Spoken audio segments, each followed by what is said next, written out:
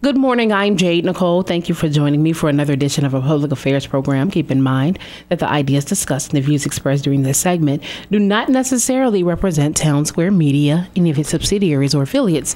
And this morning, joining me is Mr. Romel Gibson with Campus Life. Good morning. Good morning. How are you? I'm doing pretty well.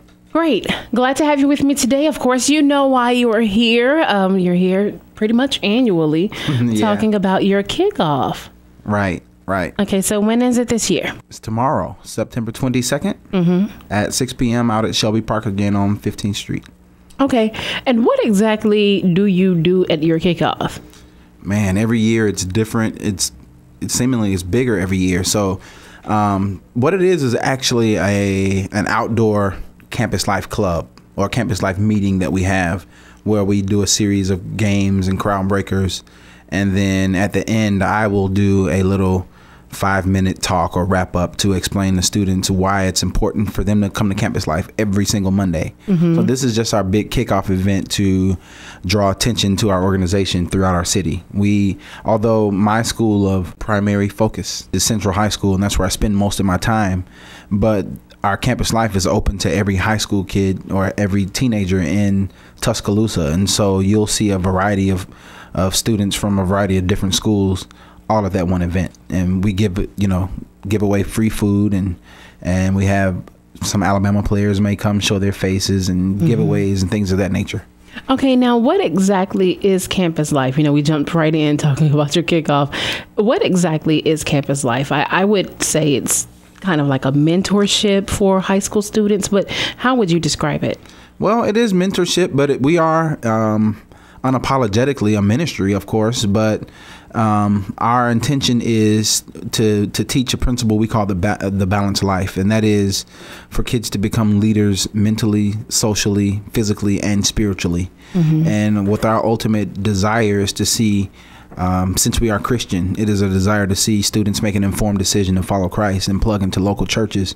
But the thing about Campus Life that is so unique and that's probably different from maybe even any other ministry you've ever heard of is that we are non-Christian friendly, and we are open to all kinds of kids from all walks of life, and whether they make the decision to follow Christ or not, they're still able to be a part of Campus Life and be engulfed in what we do on a day-to-day basis, really.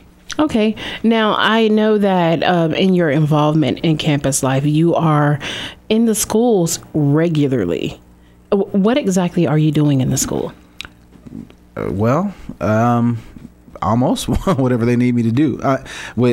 Typically, you'll see me around lunchtime is when I'm on campus the most, and I assist the lunchroom workers with wiping down tables and sweeping. I may monitor the lunch lines and help them have a system of sending students through the line so it won't get congested. I hold conversations with kids. I go to their tables and see how they're doing. And basically, the intention is to just meet new kids and be a part of their whole culture, find out what's going on campus so that I can be a support there and that they see me on a regular basis so that when we finally do get a chance to invite them to Campus Life, which is off campus, they'll know who I am already and have a familiarity with who I am so that they won't be apprehensive about being a part of what we're doing. Okay, what has been your success rate since you've been a part of Campus Life? Like, have you seen a big difference in the lives of the students who attend, or has it pretty much just been you keeping them from going down worse paths, or how has that worked? All of the above, actually. I'm not going to sit here and say that because a kid comes to Campus Life that their life just does a complete 180 and they're walking a complete straight and narrow now because of their involvement with us. But we have seen grades improve. We have seen behavior change. We have seen, we've gotten testimonies from parents. Even the administration at the school has multiple times have communicated that the behavior problems that they once had and things of that nature have decreased since Campus Life has been a part of their school. And so that's a huge testimony. And it's not solely my doing. I'm just the Campus Life director, but we kind of empower a whole lot of volunteers and adult leaders who build relationships with students. And so I believe it's those relationships that cause kids to have an outlet You know, have somebody to vent to, perhaps, or somebody to challenge them in another way, so that they won't make the same decisions they used to make. So yeah, we've seen I don't really have a number, I guess, I could use to quantify it, but we've seen a tremendous difference in just the way kids are at school. Now, I know that you are a nonprofit organization, so you do have to rely a lot on donations. But the great thing about Campus Life is that each year you've been doing a comedy cafe. Yeah, we do a comedy cafe. This year, and just to really clarify what a comedy cafe is simply a night for adults, not students, because it is a fundraiser. There will be childcare there if an adult wants to attend, but they need someone to keep their, the smaller children or whatever. But it's an event where we get a chance to kind of lay out the ministry that we've done. You may hear testimonies from students telling you what Campus Life and even our Teen Parents program, our Teen Moms program, how it's been a blessing in their lives. And then you get an opportunity to find out where our major needs are, what our vision is going forward, how many schools we plan to be in by whatever year we plan to be there, and then ways in which you can be involved with us, both in giving monetarily on a monthly basis. Maybe if one-time gift is all you can do, that as well. But then the other volunteer opportunities we have. And engulfed in all of that is a comedian we bring in every year who tells several jokes. And everybody we've had so far has been hilarious. But they all have had some kind of a connection to our organization as well that made them passionate about coming to do the comedy part. And it's a night where we enjoy desserts, coffee, water, and just enjoy the entire night. Okay, now in years past, I have attended comedy cafes, and I remember a video where a student was talking about how he has seen you as a father figure. Yeah. Just wondering, I know that you spend a lot of time with students, whether it be during school hours and outside of school. It's not uncommon to see you at a football game, basketball game, beauty pageant, or whatever, just, supporting the students that are there. How do you balance that and your own family life? How do you balance being, I guess the guy said a father figure for him. So how do you balance being a father figure for students as well as your own children? Honestly, it's tough. I'm not going to sit here and lie and say that it's not tough. Definitely, I can't give them the exact same amount of attention that I would give my own children. I have to really make sure that I'm intentional with being hands-on with my own children as much as I can be, because it can become taxing when you have a large number of high school students vying for your attention. And then the fact that I'm not just in Central High School, but I'm also in West Lawn Middle School. So there's a whole nother group of there's another group of kids in the middle school who are reaching out as well.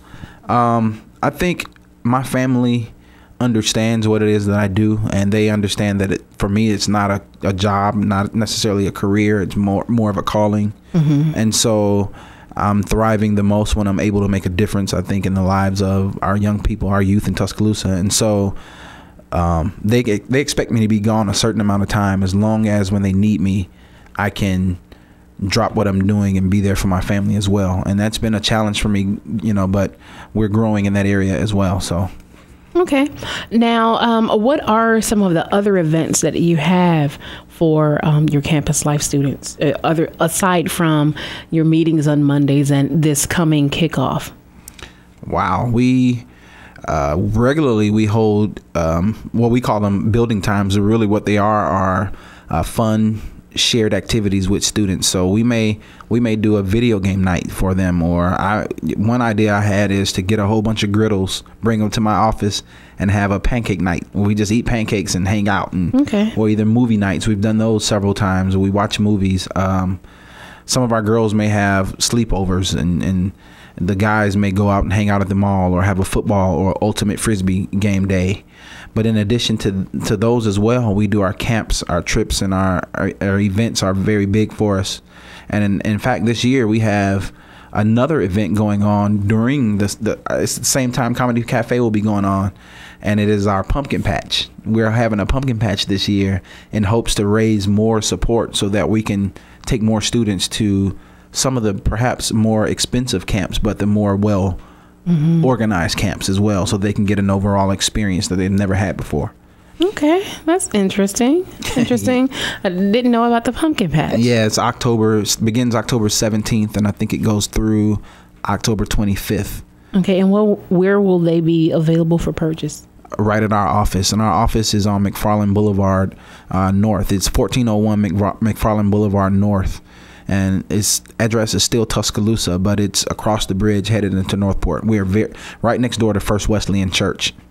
Didn't that used to be like a Shoney's? It did. It was okay. a Shoney's at one point, but we renovated it. And so I would love to see individuals not only purchase the pumpkins to support kids to go to camp, but also to step inside the building and look at the game room that we've built in our offices and the club space we have in the back to run Campus Life and really get a feel for what it is we do on a day in, day out basis. Okay. And you also work with a team of volunteers? Yeah, we recruit as many volunteers as we possibly can who, number one, are Christian. If they are going to be hands-on involved with our students and want to be running, components of our club, then we pray that they're committed Christians as well so that they can understand our mission. But then even those who may say, I don't have the time or the passion to be hands-on with students, but I'd love to volunteer. They could work a couple of hours of the pumpkin patch because it's going to be going from, I think, 10 a.m. until like 8 p.m. every day, those couple of weeks. And so we need countless volunteers for that. For the newsletters we send out, we have to stuff those and send those out in the mail as well. And preparing those in office becomes a task. And so, man, there are so many opportunities to volunteer with us.